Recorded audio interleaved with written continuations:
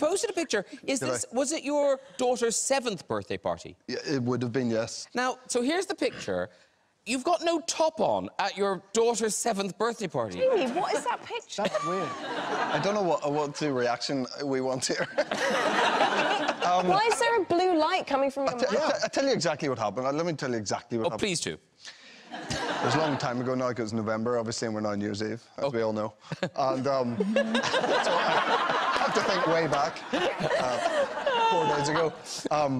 But there was a party for the 5 of us, the nuclear family, and we were all having a party, and that's like a sort of playroom area we have, and there was a disco going on. You could see there's disco lights there in the background, and we had these balloons that had lights in them, and I had one of those in my mouth, and I was dancing, and I was trying to make my kids laugh, and I took my shirt off, and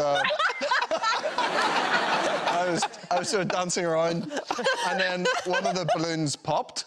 And I was left with this little blue light in my thing, and I turned around and none of my family were there. And I was just dancing alone, and I was actually took a picture to send to my wife going, "Where's everyone gone?"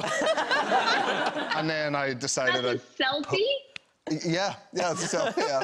Wow. I know. I mean, you could be at a full-on rave in that. Yeah. I know. Listen, in my head, I was at a rave. It doesn't say 7-year-old's party.